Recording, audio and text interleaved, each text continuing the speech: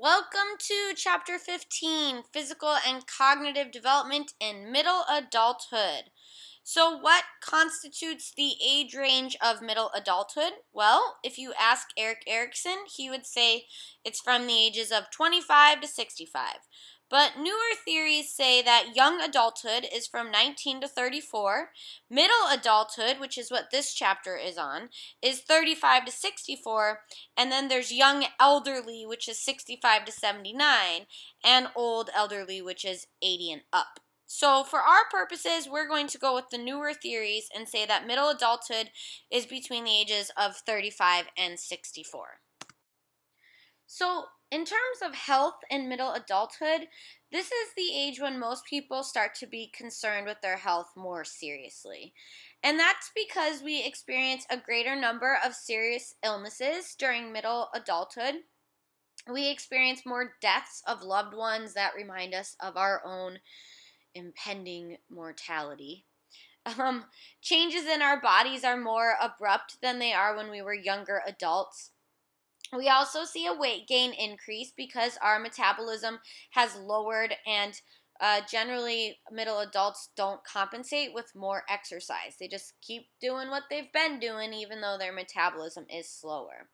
So a term you need to know for the exam is the basal metabolism rate, and this is the minimum amount of energy an individual tends to use when in a resting state.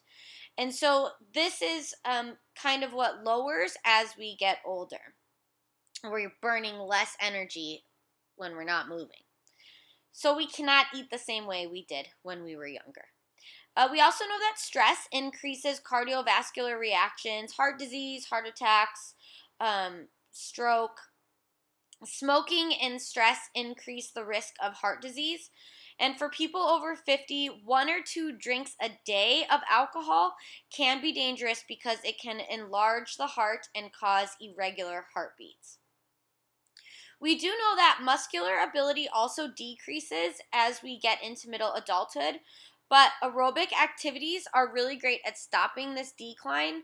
And so bottom line is, we have to pay more attention to our health. We have to eat better and exercise more if we want to stay physically fit.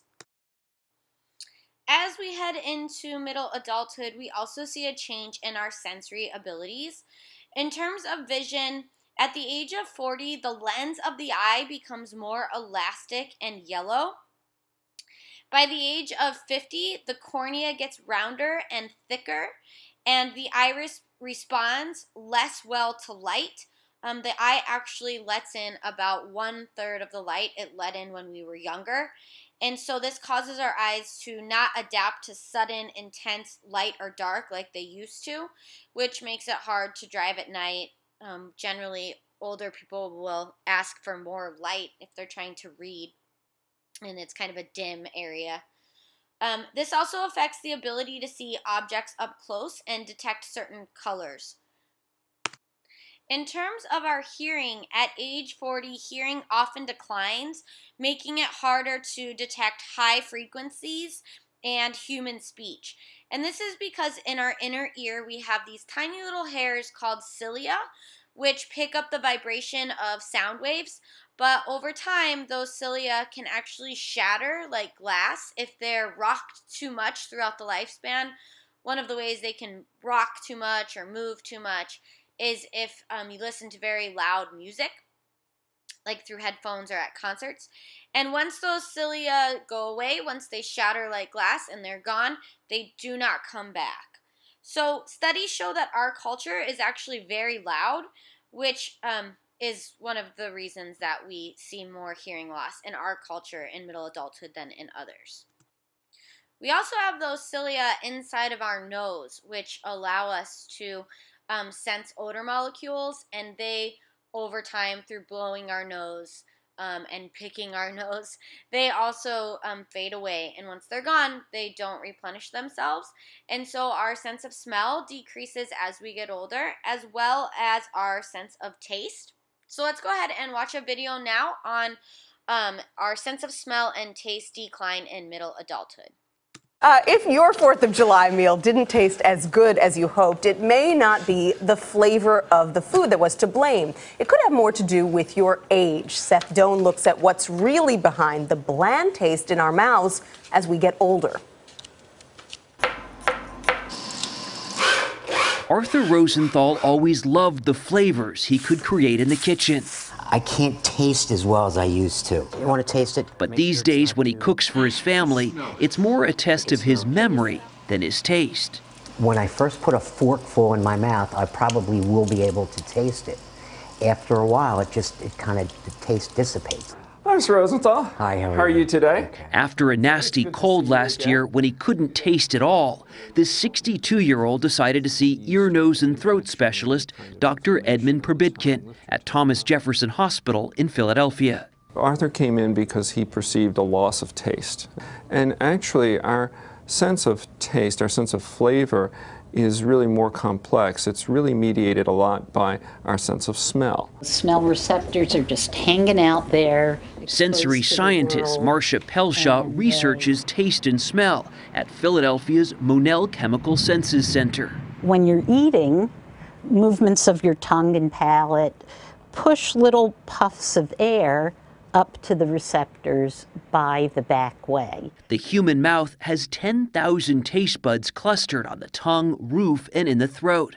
But all of those tiny receptor cells are responsible for sensing just 5 basic tastes: sweet, sour, bitter, salty, and umami, or savory. Taste is our taste buds. Right. Smell, obviously, our nose, and you say flavor is the combination of the two. Exactly. So there are 3 flavors. Pelshaw demonstrated how important smell is when it comes to recognizing flavor by using 3 different jelly beans: coffee, banana, and licorice. Without looking, take one in your head, pinch your nostrils, don't look. Okay. Put one in your mouth and begin chewing with your nostril pinch and try to guess which one it is. Then before, I have no idea. What are you tasting? It just tastes sweet. Right. It tastes sugary. Before you swallow, let go and see if it's any easier. Oh my gosh. Banana. Yeah. Really strong. When you pinch your nostrils, you prevent air from moving between your nose and mouth, and you're just getting the taste component of flavor. The sweetness. The sweetness. While taste buds are quite resilient, our ability to smell suffers when we age, as receptors in the nose are damaged through illness and everyday use. One study suggests a quarter of people over the age of 50 and nearly 2/3 of those over 80 have difficulty identifying common household odors. There's something called olfactory fatigue. Dr. Probitkin diagnoses his patients' smelling deficiencies with a simple scratch and sniff test. All done? Very tough. He's trying to help Rosenthal regain his sense of smell. Actually, we don't need it. By having him take time each day to focus on specific scents: his cologne, coffee, and the garlic he cooks with. By interacting with these odors in a very specific way, you're actually probably regenerating some of those neurons selectively. And it's fancy language, but it means basically that you're teaching your brain how to smell again. Smell. The ability to smell and taste can work as a warning to recognize spoiled food or even a gas leak. Did I get everybody? For Rosenthal, it's about enjoying that shrimp scampi again. I'm not expecting miracles. Let's hope it tastes good. But a little improvement would be great, and I'm looking forward to that. For CBS This Morning, Seth Doan, Philadelphia. In middle adulthood, something called the climacteric occurs, and this is relatively abrupt changes in the body, which are brought about by the hormonal changes that are occurring and causing hormonal imbalances. In women, we call this menopause. It generally occurs over a 4-year period during a woman's 40s and 50s. And it is the cessation of menstruation, when a woman is no longer fertile. In menopause, there is a decrease in estrogen and progesterone, the female sex hormones. And because of this decrease, women experience hot flashes, There can also be some behavioral consequences to menopause that include change in sexual appetite, maybe wanting more sex, maybe wanting less sex, and a change in mood. Some women increase sexual expressions like kissing and cuddling during menopause, and some women become more angry and depressed. We do find a correlation between menopause and unhappy marriages, unfortunately. However, there are treatments that can help with severe negative symptoms, like hormone replacement therapy, which is a hormone therapy that's prescribed to treat the symptoms associated with menopause, and it usually involves low doses of estrogen. However, there's negative side effects that may include the increase of the likelihood of heart attack, cancer, stroke, breast cancer, and blood clots. So many women opt out of hormone replacement therapy, and when they do, they also have the alternative of homeopathic treatments, which are natural alternative options for healthcare. And so usually remedies for menopause include some herbal supplements. Okay, let's watch a short clip on menopause that goes into more depth on the symptoms of it.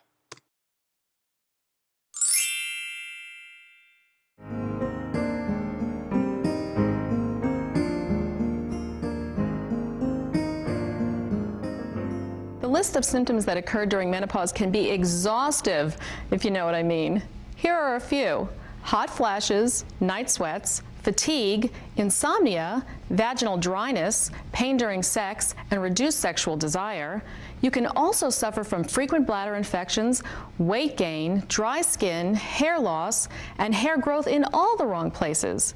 And if that's not enough, you may experience tender breasts, migraine headaches, memory issues, brain fog, generalized aches and pains, anxiety, and depression. Heck, I'm depressed just thinking about it. Seriously though, if you're dealing with any of these symptoms, it's no joke. Now, some of these symptoms are caused by the hormonal changes of menopause, and others are the result of normal aging. For example, hot flashes, night sweats, and vaginal dryness are definitely associated with hormonal changes. But weight gain, insomnia, memory issues, headaches, anxiety, depression, incontinence, and hair loss are common issues women face as they age and are not necessarily related to menopause. But no matter what is causing your symptoms, hormonal changes or aging or both, don't worry. We will work to address your issues.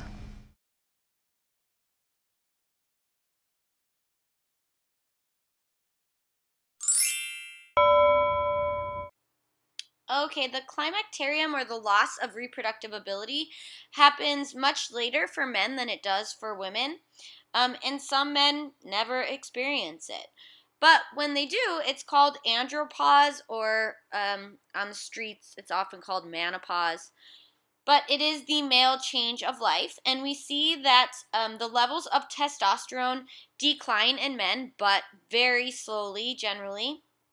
And we see that as men age, their libido, which is their conscious experience of their sexuality, how aroused they are, or their desire for sex, as well as the potency, which is the physical capacity to react to sexual stimuli, in other words, the ability to get an erection. Both of these things, libido and potency, can lessen with andropause. However, we find that generally erectile dysfunction is caused by the central nervous system slowing in very few cases, and more often is caused by a self-fulfilling prophecy. Thinking that you are not going to be able to get an erection leads to not being able to get an erection way more than any physical cause. So there's actually not a lot of evidence for menopause or andropause as it relates to those hormonal and emotional changes that we see in women. However, it is a controversial and often discussed topic. So let's go ahead and watch a video now on this idea of andropause.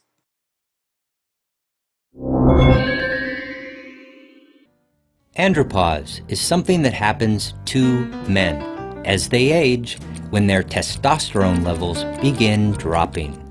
The symptoms of andropause vary depending on the guy. Some fellows report having lower energy or even feeling depressed. Others feel their heart rates fluctuate, or they sometimes experience trouble sleeping. The reason that you don't often hear the term andropause is partly because many men are reluctant to discuss the symptoms, in particular, loss of libido and less rigid erections. It's usually just not something men are eager to talk about with other guys.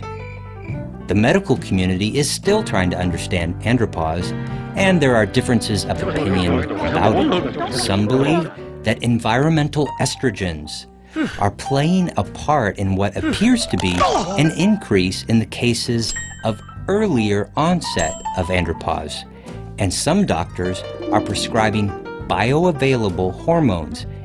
Others believe that there are certain foods and nutritional supplements and even particular exercises that encourage the body to increase its own natural production of testosterone. Longevity lifestyle is a new expression that conveys the recent trend toward a more holistic approach to andropause that factors in solutions for body, mind, and spirit. If you are a male over the age of 40, then testosterone and your own body's ability to naturally produce it is more valuable to you than gold. If you want to improve your health, stop thinking of testosterone as just a sex hormone. It's much, much more than that. Seek out your healthcare professional, be curious and proactive in your own virility, and visit instantdane.tv daily for useful and interesting features.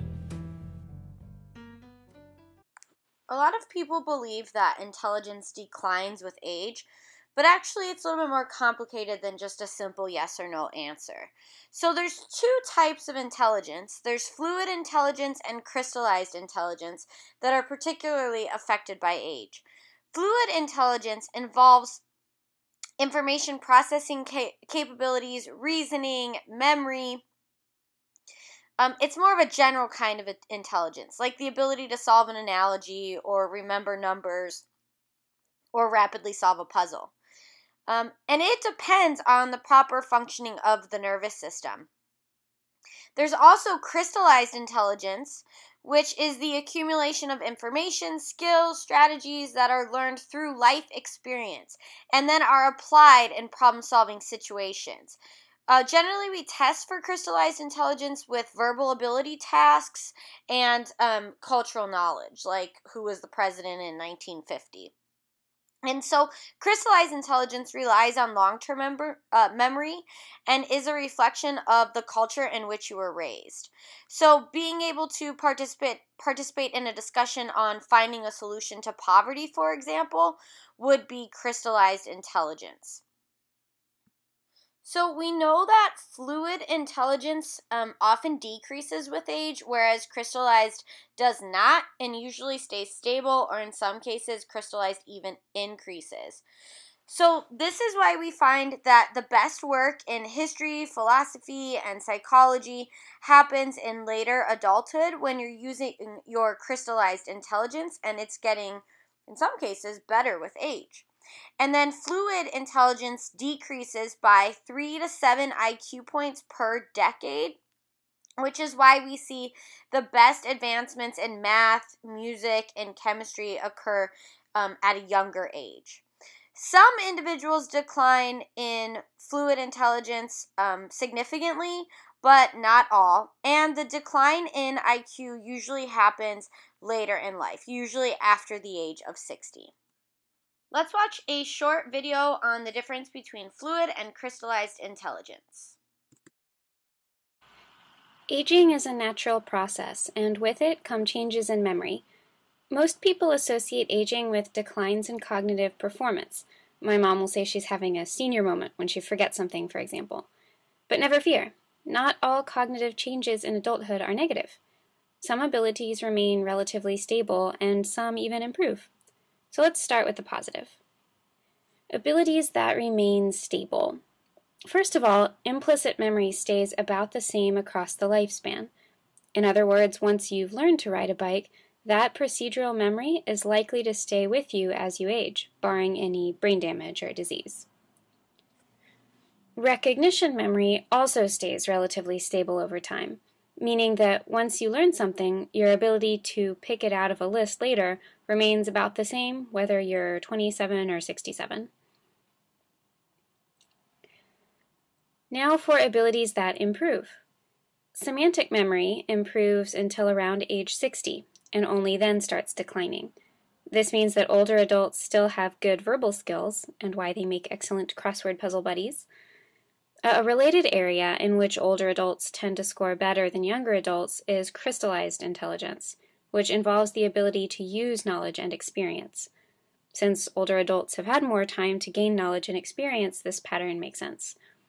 And crystallized intelligence is often tested with reading comprehension and analogy tests, so older adults tend to be better at those than younger adults. Finally, older adults tend to be better at reasoning in the face of interpersonal or emotionally charged problems.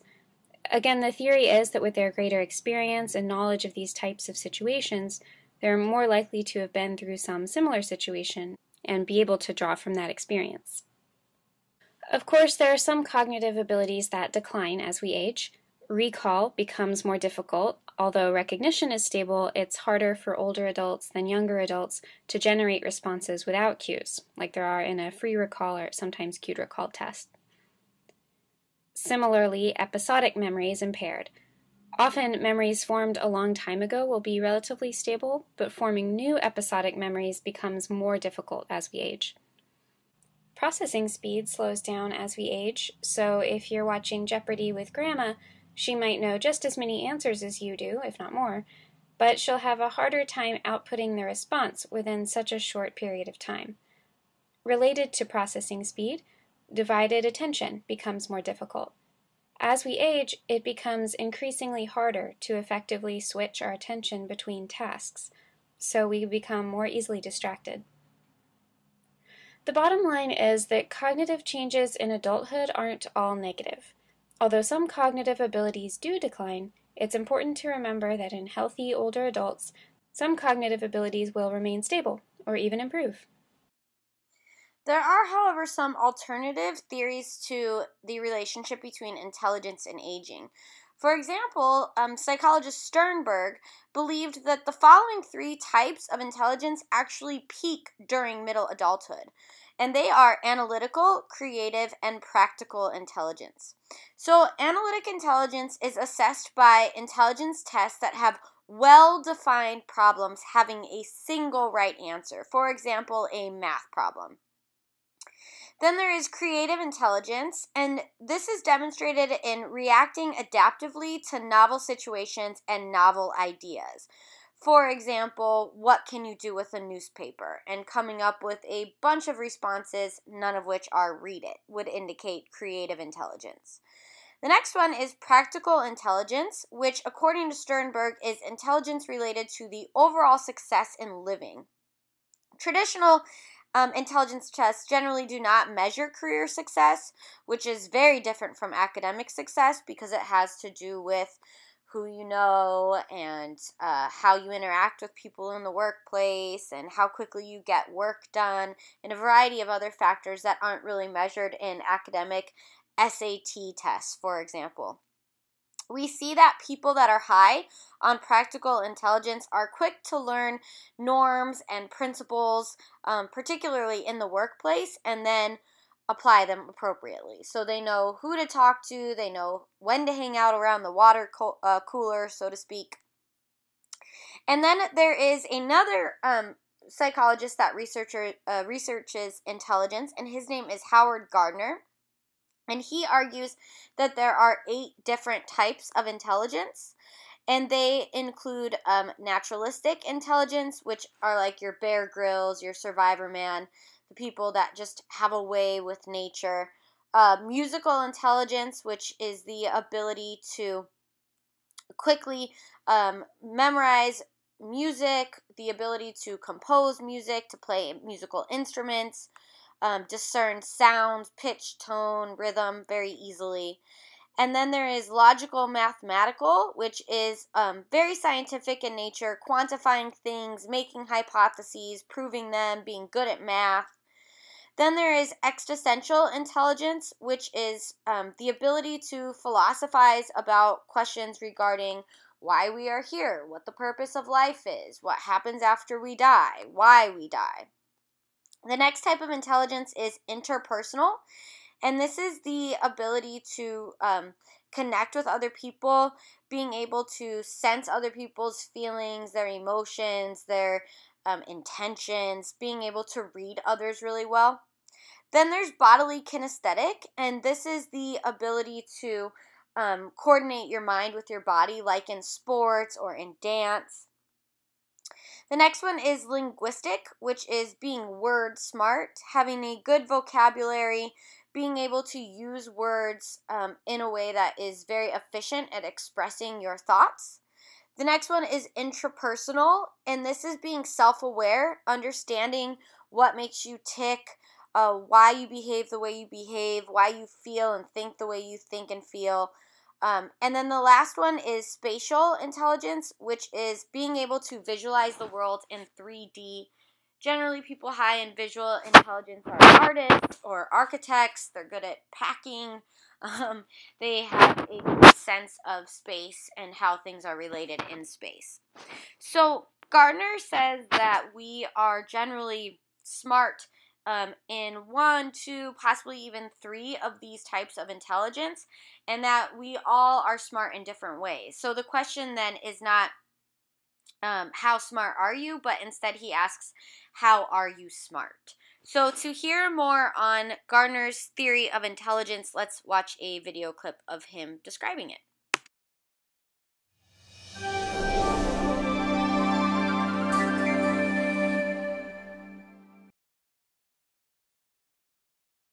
We have schools because we hope that someday when children have left schools that they will still be able to use what it is that they've learned. And there is now a massive amount of evidence from all realms of science that unless individuals take a very active role in what it is that they're studying, unless they learn to ask questions, to do things hands-on, to essentially recreate things in their own mind and then transform them as is needed, the ideas just disappear. The student may have a good grade on the exam. We may think that he or she is learning, but a year or two later, there's nothing left.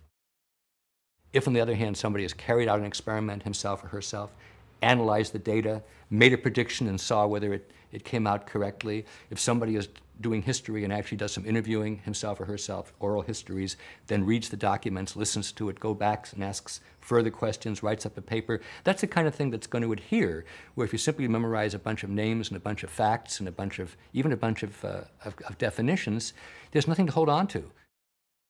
The idea of multiple intelligences comes out of psychology. It's a theory that was developed to document the fact that human beings have very different kinds of intellectual strengths, and that these strengths are very, very important in how kids learn, and how people represent things in their minds, and then how people use them in order to show what it is that they've understood. If we all had exactly the same kind of mind and there was only one kind of intelligence, then we could teach everybody the same thing in the same way and assess them in the same way, and that would be fair. But once we realize that people have very different kinds of minds, different kinds of strengths, some people are good in thinking spatially, some people are good in thinking language, other people are very logical, other people need to do hands-on, they need to actually explore actively and to try things out. Once we realize that, then an education which treats everybody the same way is actually the most unfair education, because it picks out one kind of mind, which I call the law professor mind, somebody who's very linguistic and logical, and says, if you think like that, great. If you don't think like that, there's no room in the train for you. If we know that one child has a very spatial or visual spatial way of learning, another child has a very hands-on way of learning, a third child likes to ask deep philosophical questions, a fourth child likes stories. We don't have to talk very fast as a teacher.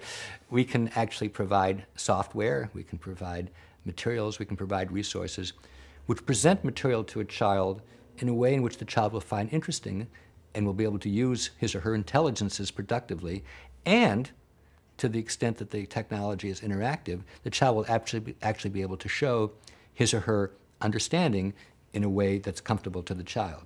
We have this myth that the only way to learn something is read it in a textbook or hear a lecture on it, and the only way to show that we've understood something is to take a short answer test or maybe occasionally with an essay question thrown in. But that's nonsense. Everything can be taught in more than one way, and anything that's understood can be shown in more than one way. I don't believe because there are 8 intelligences we have to teach things 8 ways. I think that's silly. But we always ought to be asking ourselves, are we reaching every child? And if not, are there other ways in which we can do it? I think that we teach way too many subjects and we cover way too much material, and the end result is that students have a very superficial knowledge, as we often say, a mile wide and an inch deep, and then once they leave school, almost everything's been forgotten.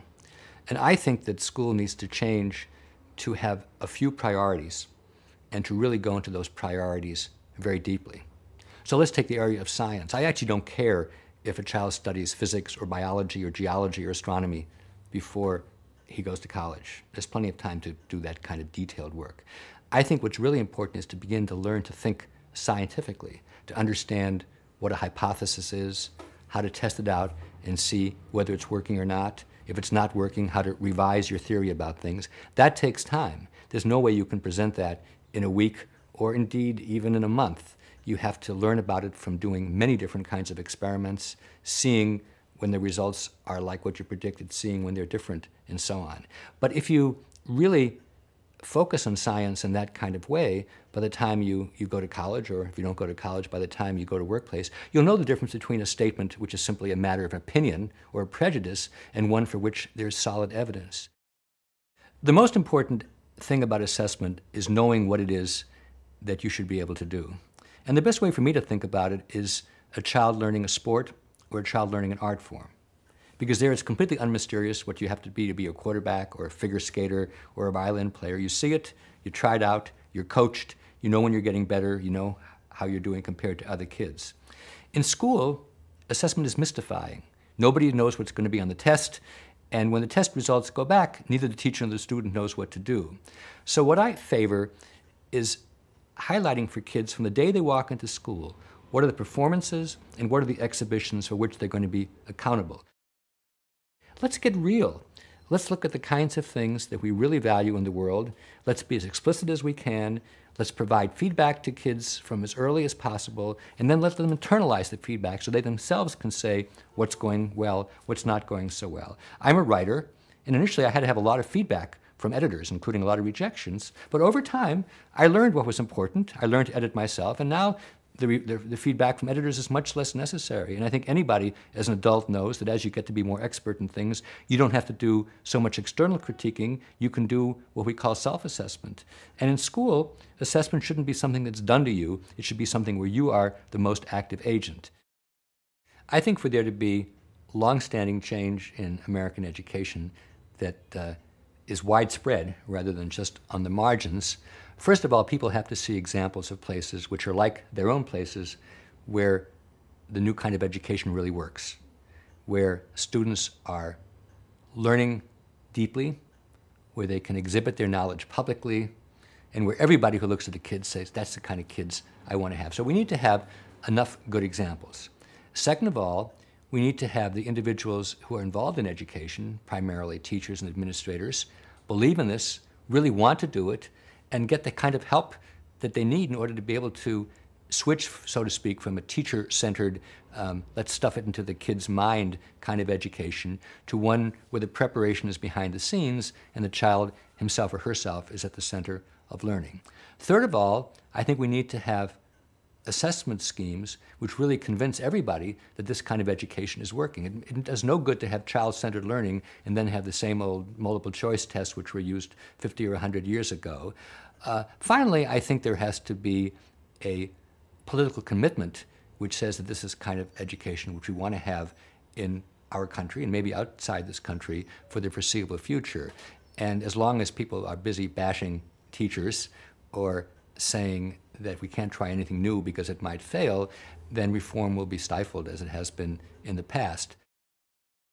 For more information on what works in public education, go to edutopia.org.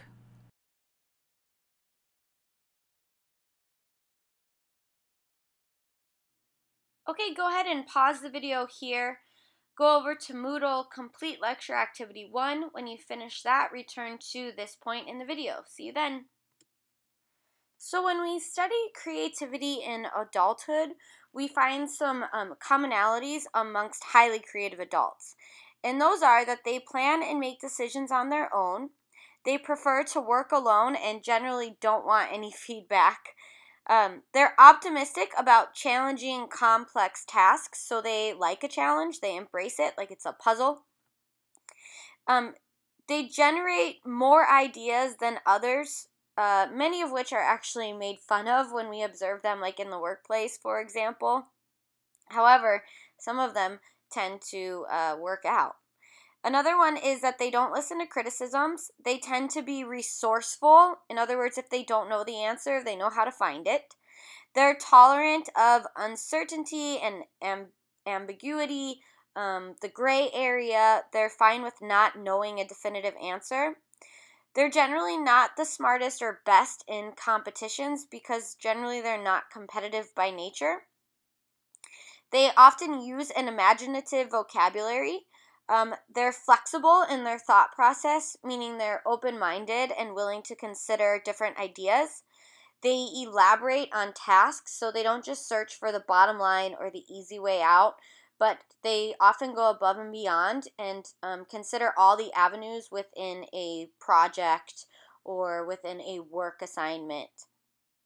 And they often produce original ideas, which is one of the main components of creativity.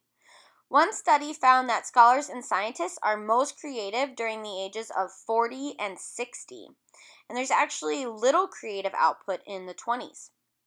And the study also found that artists peak in creativity at age 40, but there's really not much of a difference in creativity between 60 and 70. So if you're an artist, just know that your sweet spot is going to be between the ages of 40 and 60. Okay, so let's look at learning ability in middle adulthood and answer the question, does our ability to learn decline as we age? So there's a lot of controversy over this question, actually. Some studies have shown that as we get older, we are not as good at remembering certain skills, specifically word associations. In other words, pairs of words. For example, one study showed people 2 lists of words and tells them word associations and then later asks them to recall. So for example, remember that pear goes with penguin and that cat goes with cucumber, and make these word associations in your mind. And then later, hours later, come back and say, okay, what word goes with pear? What word goes with cucumber? And so the ability to make associations is an important skill in life. However, we find that generally in middle adulthood, these people scored poorly on these word association tasks. So if you really need to win a game, play a 50-year-old in password, and you're pretty much guaranteed that win. Okay, studies show that this decrease in learning ability may be due to speed of response. For example, in time trials, middle adults often time out, taking too long to recall the word association. Studies show that this lack of learning ability may also be due to a lack of motivation to learn. They tend to show anxiety when we're testing them in the lab. They may consider the task meaningless, not important, which negatively affects motivation, obviously. But we do know that there are more middle adults returning to school than ever before and doing well. And some of the reasons for this might be that there's new technology and computers, and women are encouraged to get education now, whereas they weren't before. Another reason that they may not be so good at learning is omission error, which is when they think they are wrong, they just don't say anything.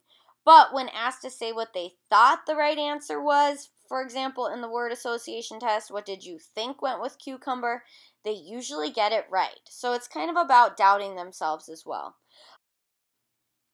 Okay, so imagine that you had started a business in the 70s or the late 60s.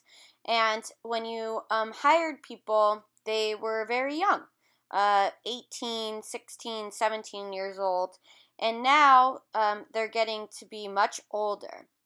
What would it be like for you as the employer to have most of your employees be in middle adulthood versus young adulthood? Well, this scenario is kind of happening now. There was a generation of baby boomers where a lot of people were coming home from the war and making babies. And so there was a spike in the population. Well, now those baby boomers, or the products of the baby boom, are now entering their middle adulthood. And since there are so many of them, they have really dominated the job market. And this actually does leave very little work for younger adults. It's getting harder and harder for people graduating college to find jobs. And it's also creating a different work environment for employers. For example, now they have to find new ways to train and develop the middle adulthood workers that pertain to their age-related issues. In the old days, employers used to train young new hires, but now they're having to redo the way that they train and what they're using their training programs for. And so new forms of training that we're seeing in the workplace to accommodate middle adulthood is continuing education, seminars, workshops, degree programs to help the baby boomers or the middle adults keep up with the latest in education and technology. Some of the training topics include awareness of physical and psychological issues related to aging and death, so very age appropriate for the employer's workforce.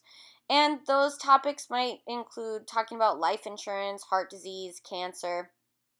Other training topics include evaluating your goals, your career goals, and developing new ones.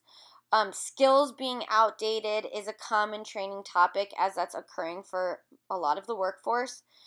Family conflict is another common training topic that we're seeing arise in the workplace.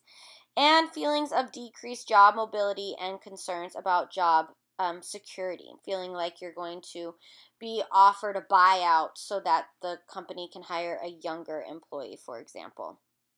One study found that feeling trusted by our managers makes us feel like our work is meaningful and empowering.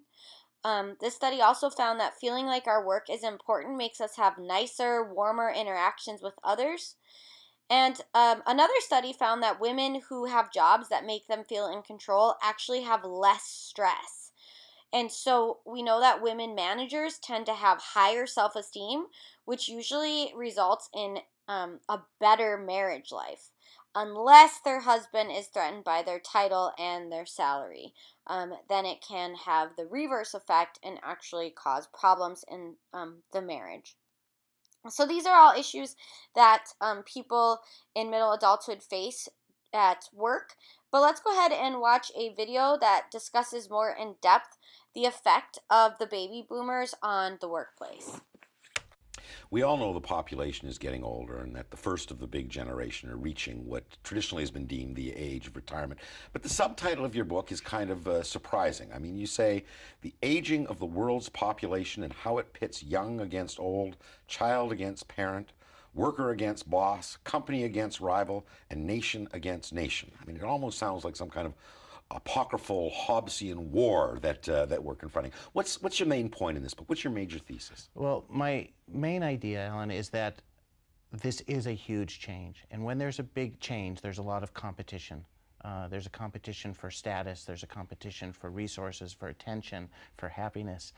You know, the book started because I had this idea based on the book I wrote on China, China Inc., that the countries that had an aging workforce and a mature workforce, Europe, East Asia outside of China, the United States, were making older workers very, very vulnerable. Mm-hmm. One of the most vulnerable class of workers right now is the 50-plus worker. And then when I traveled to China, I saw that, you know, here was this perhaps $2 trillion worth of global capital flowing into Chinese cities, attracting almost entirely young people to this new urban industrial 21st century wonderland.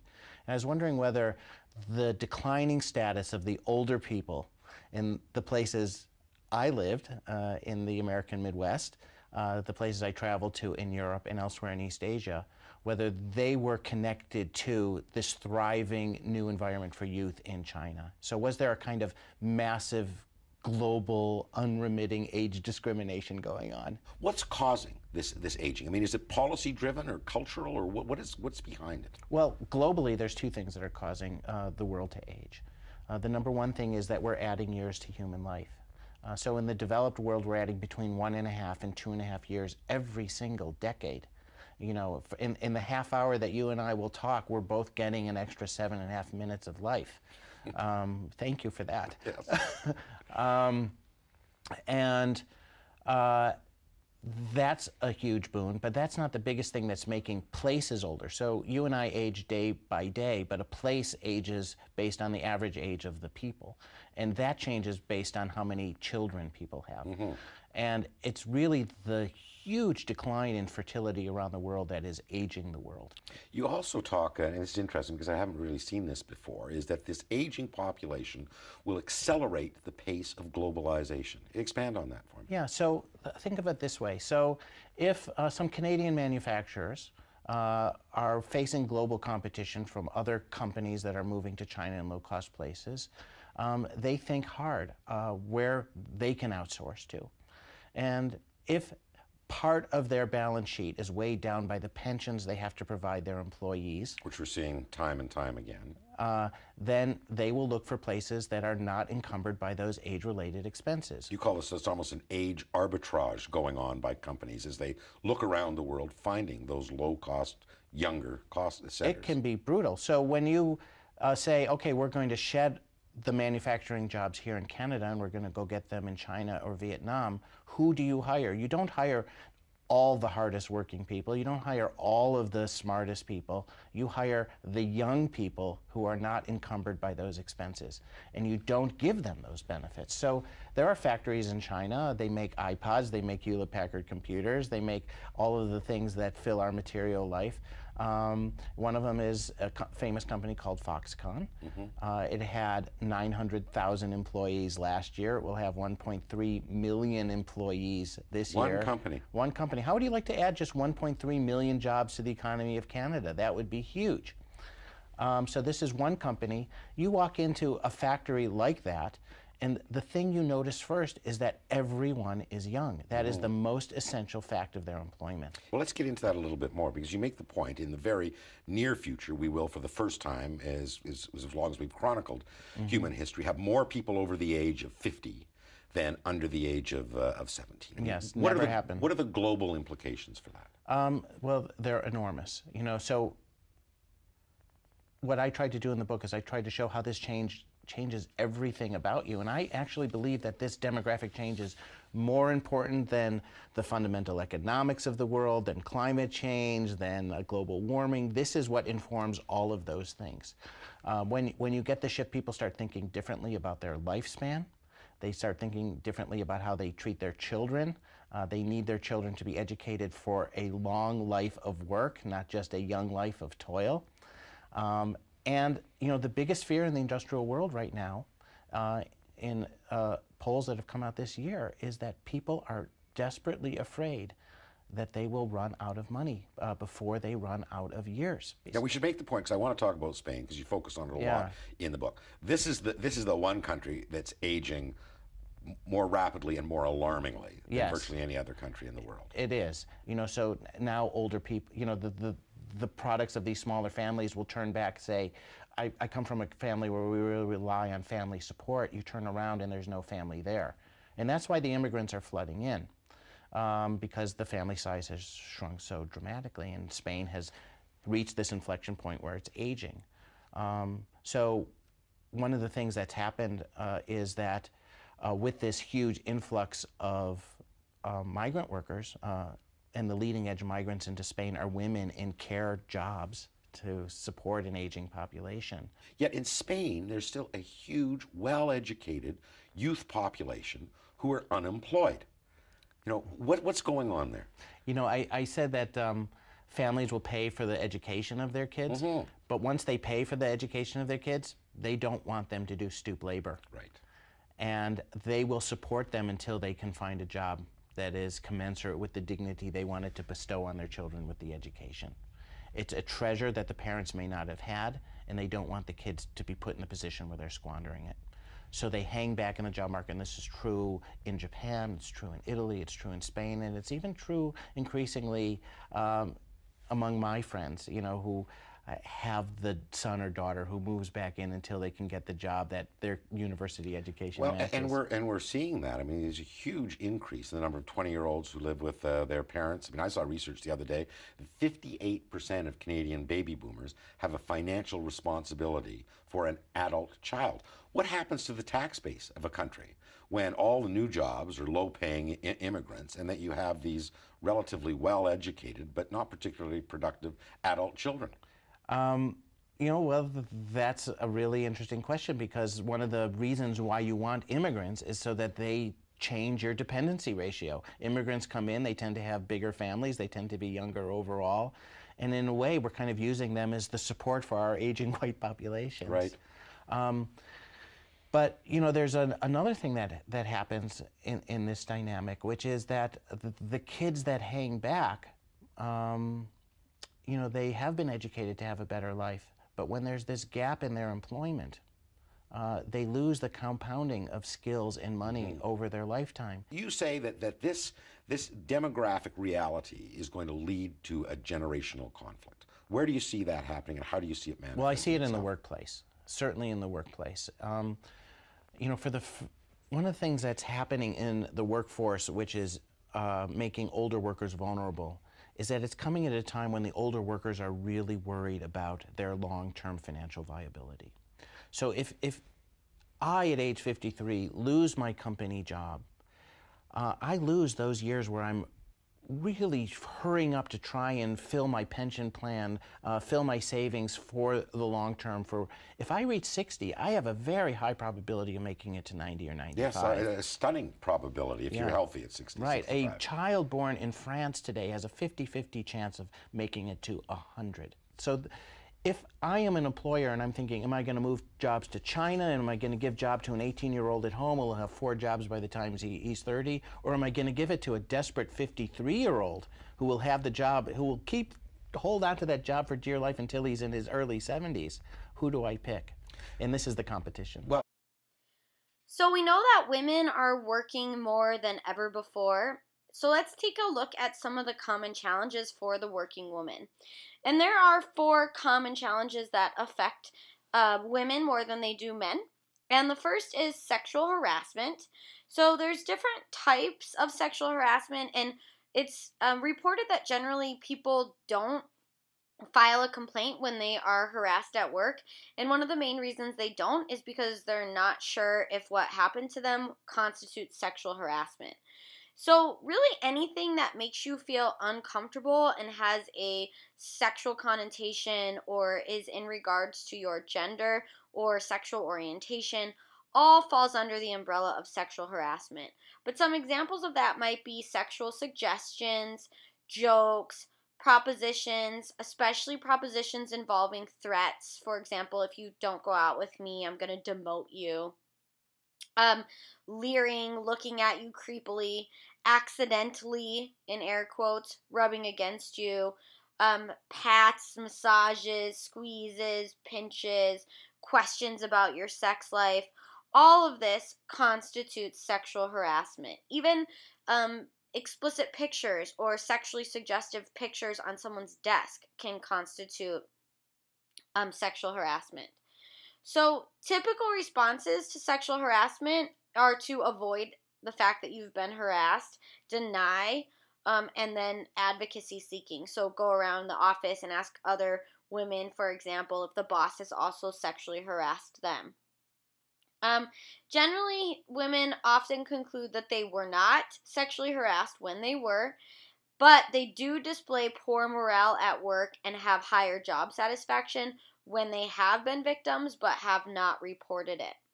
So we are going to watch a video on sexual harassment that goes more in depth on what exactly constitutes sexual harassment and what your options are if you feel like you've been victimized.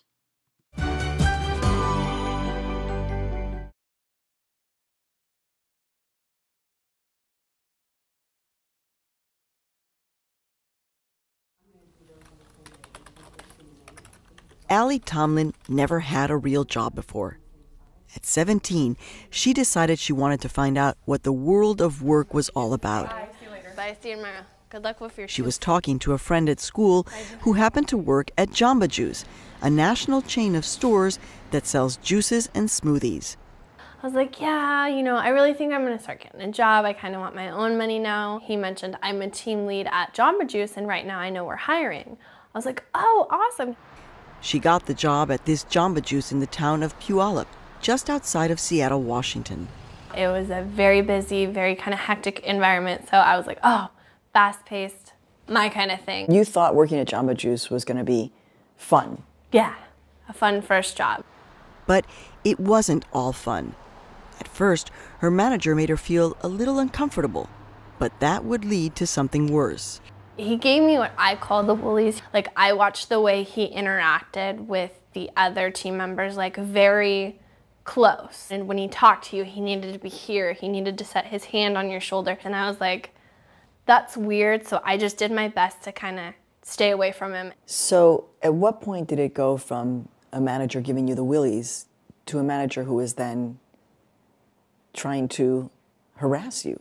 It was a series of steps. I felt the first step was when he started making inappropriate comments, like little joking comments and like putting his arm around you and things like that. And then he would make comments about like your boob size. And like he was like, oh, Allie, yeah, grab my arm. Come on, I'm gonna take you in the back and bend you over. I'll show you what's going on. So it was like when his comments got a little vulgar, but then when he started to like physically touch me, like he physically reached out, grabbed my arm and pulled me with all his weight. Then I was like, wow, no, that's not okay. Allie's manager was 32 years old, almost twice her age. She says he made jokes about her bra size and her weight, talked about masturbation, and showed Allie a photo of his wife in a thong. But Allie says no one else at the store seemed to think that the manager was doing anything inappropriate. But it was always like we were reassured. That's just his behavior. That's just how he acts. It was just a joke. I was like, I don't think that's the way things are supposed to go, but I'm not, I didn't know enough about the way it works, so I was like, okay. So did you come home and tell your mom? No, because I knew that if I came home and I told my mom and my dad right away that they would make me quit. And it was like my first job and I really liked it. And I was kind of like, in my head, I was like, if I stay away from him and keep my distance, then everything's okay. Allie Tomlin's story is not an isolated case. Every year, millions of teenagers get jobs in stores, restaurants, movie theaters. They're often part-time workers, the lowest paid with the least amount of work experience. And all of those factors makes them more vulnerable to sexual harassment on the job. They're completely disposable. They can be replaced tomorrow, especially in a climate like ours right now. There's 10 kids to take the job if they leave. They have no power whatsoever. E.J. Graff is a senior researcher with the Schuster Institute for Investigative Journalism at Brandeis University. After hearing about some of these cases, she began her own investigation to find out just how prevalent teen harassment is. Are we talking about dozens, maybe hundreds? Hundreds of thousands of teens who are being assaulted, just sexually assaulted on the job. Based on studies of the workplace, Graff estimates that about 400,000 teenagers are being sexually harassed at work every year. And Allie Tomlin is just one of those thousands of cases. Allie had been working at Jamba Juice for 5 months, doing the best she could to avoid her manager. But one day, she couldn't get away. Allie says she was in the back of the store counting money for the cash register. And he walked up behind me, really close. I would say maybe 5-6 inches away from me, and just stood really close and then kind of leaned over my shoulder, and he was like, hey, Allie, want to see something funny? You wear teen t-shirts there. It's like a t-shirt with an apron. Apparently there was a little hole about the size of a dime in the back of the t-shirt, and he stuck his hands in it and completely ripped the shirt off me. And when I spun around, the shirt was completely torn and was hanging out of my jeans. Allie says it looked like she had nothing on but her apron, and she stood there in shock. Her manager then took out his cell phone and took a picture of her. Everybody was laughing, and I just kind of stood there, and I got really quiet and really withdrawn, and I was like fighting back tears, and I was like, I just want to go home. Allie decided she had had enough and put in her 2 weeks' notice. She finally told her parents what was going on at work.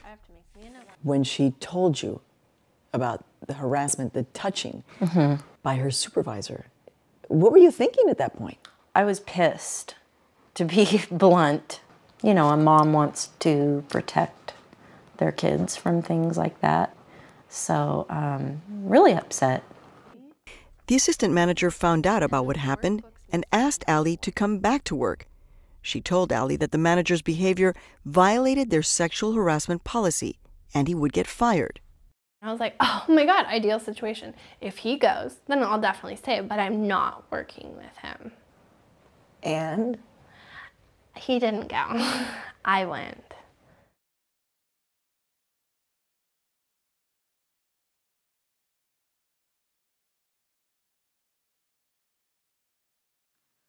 Okay, so another gender issue is pay and promotion. We know that women are paid less for doing the same exact job and having the same exact qualifications as a man, and also are promoted less than men are when they have the same exact abilities and experience. Some explanations for the pay and promotion discrepancy between genders are that there's male prejudice. Women might have more absences due to children. Women have more anxiety about computers, research shows, so they might be considered less qualified because of that. And women take less math courses than men do. And so maybe this constitutes a qualification or lack of ability that's observed by their boss. In 1963, the Equal Pay Act passed, but women to this day are still paid less than men and promoted less than men. Another issue is work-family conflict, and this is the phenomenon that occurs when a woman's roles as a mother, wife, and worker spill over into one another, creating that conflict. And so the work-family conflict creates a lot of stress. Women who have family support, though, generally experience less stress from work-family conflict. Women that have what we call a hardy personality, which means that they have a need for control, commitment, and they embrace challenge, generally experience less stress. And we also find that better work-supervisor relationships also help to decrease work-family conflict, but often causes more work spillover at home. Their boss is often understanding and will give them more flexibility and leniency, but this can often cause the worker to have to bring work to their house after office hours. Let's watch a TED Talk on how to find some work-family balance.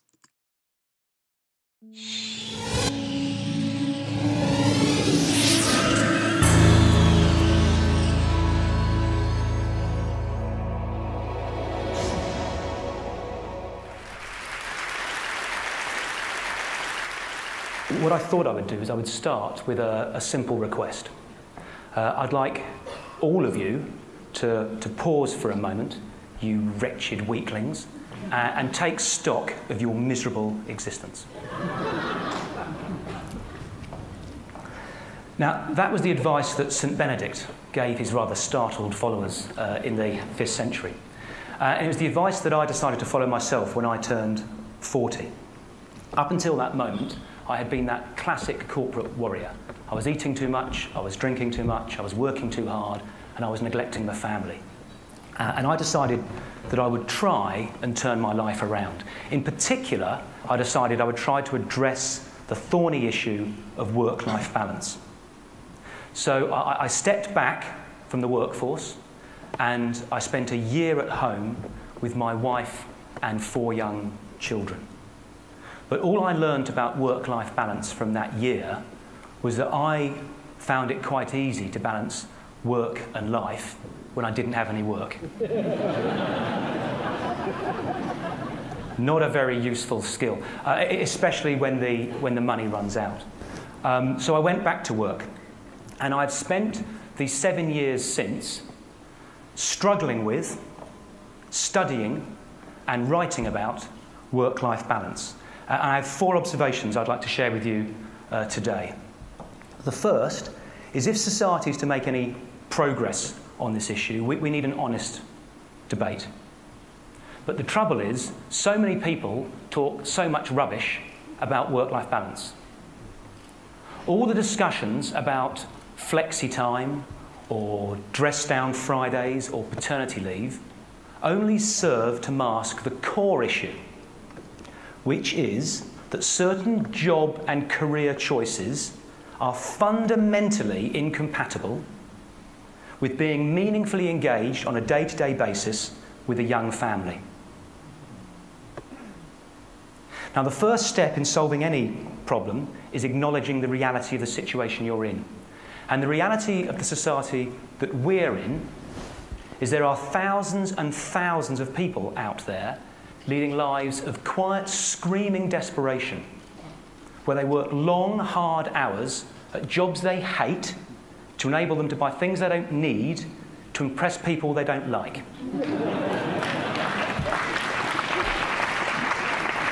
And it's my contention that going to work on a Friday in jeans and T-shirt isn't really getting to the nub of the issue. The second observation I'd like to make is we need to face the truth that governments and corporations aren't going to solve this issue for us. We should stop looking outside. It's up to us as individuals to take control and responsibility for the type of lives that we want to lead.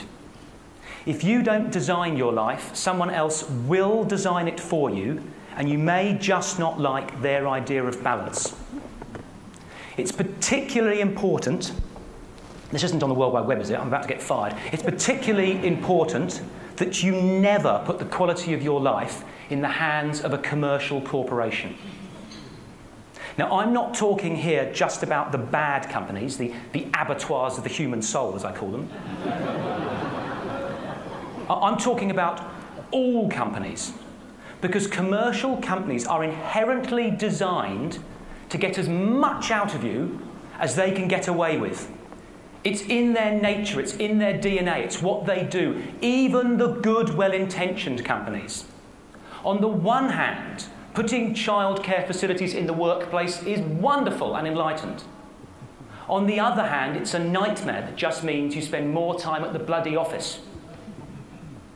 We have to be responsible for setting and enforcing the boundaries that we want in our life. The third observation is we have to be careful with the time frame that we choose upon which to judge our balance.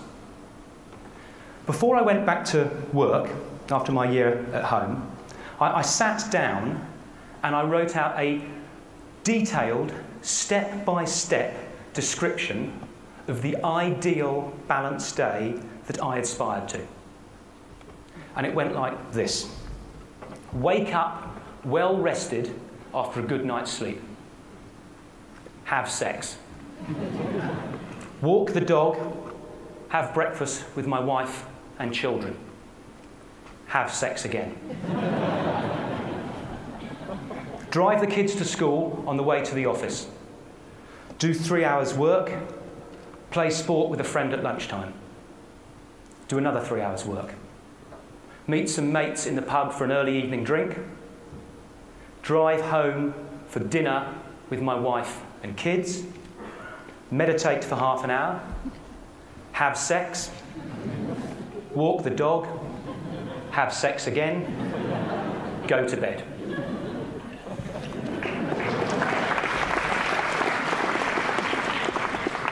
How often do you think I had that day? We need to be realistic. You can't do it all in one day. We need to elongate the time frame upon which we judge the balance in our life. But we need to elongate it without falling into the trap of the I'll have a life when I retire. When my kids have left home, when my wife has divorced me, my health is failing, I've got no mates or interests left. A day is too short, after I retire is too long. There's got to be a middle way. A fourth observation. We need to approach balance in a balanced way. A friend came to see me last year, and she doesn't mind me telling this story. A friend came to see me last year and said, Nigel, I've read your book, and I realised that my life is completely out of balance. It's totally dominated by work. I work 10 hours a day, I commute 2 hours a day. All my relationships have failed. There's nothing in my life apart from my work. So I've decided to get a grip and sort it out. So I've joined a gym. Now, I don't mean to mock, but being a fit 10-hour-a-day office rat isn't more balanced, it's more fit. Lovely, though physical exercise may be, there are other parts to life. There's the intellectual side, there's the emotional side, there's the spiritual side. And to be balanced, I believe we have to attend to all of those areas, not just do 50 stomach crunches. Now, that can be daunting, because people say, bloody hell, mate, I haven't got time to get fit. You want me to go to church and call my mother? And I understand, I truly understand how that can be daunting. But an incident that happened a couple of years ago gave me a new perspective. My wife, who is somewhere in the audience today, called me up at the office and said, Nigel, you need to pick our younger son up, Harry, from school. She had to be somewhere else with the other 3 children for that evening. So I left work an hour early that afternoon and picked Harry up at the school gates. We walked down to the local park, messed around on the swings, played some silly games. I then walked him up the hill to the local cafe and we shared a pizza for tea. Then walked down the hill to our home and I gave him his bath and put him in his Batman pyjamas. I then read him a chapter of Roald Dahl's James and the Giant Peach. I then put him to bed, tucked him in, gave him a kiss on his forehead and said, good night, mate, and walked out of his bedroom. As I was walking out of his bedroom, he said, Dad? I went, yes, mate. He went, Dad, this has been the best day of my life. Ever. I hadn't done anything. Hadn't taken him to Disney World or bought him a PlayStation. Now, my point is, the small things matter. Being more balanced doesn't mean dramatic upheaval in your life. With the smallest investment in the right places, you can radically transform the quality of your relationships and the quality of your life. Moreover, I think it can transform society. Because if enough people do it, we can change society's definition of success, away from the moronically simplistic notion that the person with the most money when he dies wins, to a more thoughtful and balanced definition of what a life well lived looks like. And that, I think, is an idea worth spreading.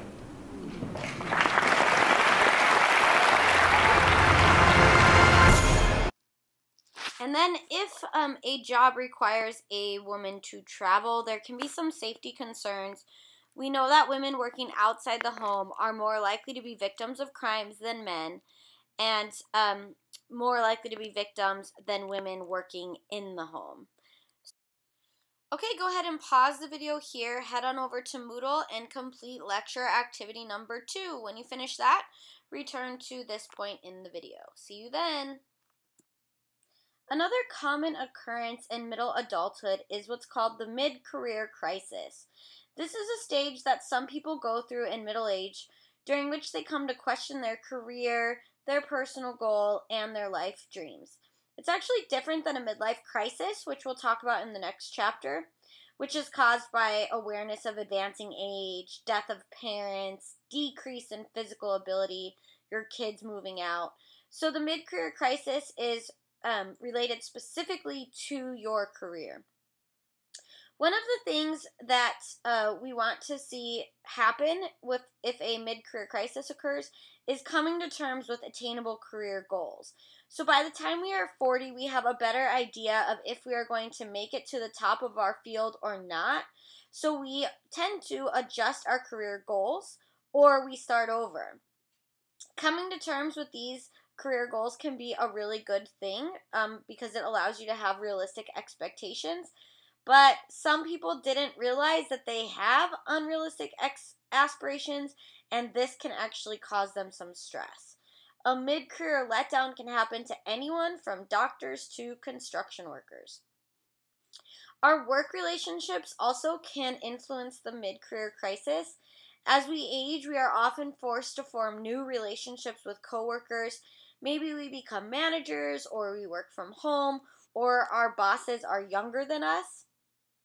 If we advance in our career, we tend to mentor, but if not, then we tend to resent those younger workers, especially if they become our bosses. Another problem that can influence or create the mid-career crisis is outdatedness. We can become stuck in our ways of work, and then younger people come in fresh out of college and know all the new techniques, all the new technologies, and this can create a fear of being considered incompetent or even worthless. And then there is also the inability to change jobs that we often see in middle adulthood. So age discrimination usually begins around 35 and is actually most pronounced around 45. So if you're thinking about switching jobs in middle adulthood, it can be difficult to get hired due to this age discrimination. The federal law does prevent age discrimination, but it's not really enforced. And employers can usually just tell older applicants that they are overqualified and get away with discrimination. Another thing that leads to a mid-career crisis is the crisis of generativity, which is the need to produce, to generate something, some type of legacy to leave behind after you're gone. And this can come in the form of giving advice to younger people, or this can come in the form of leaving a legacy behind at work, accomplishing a lot at your job.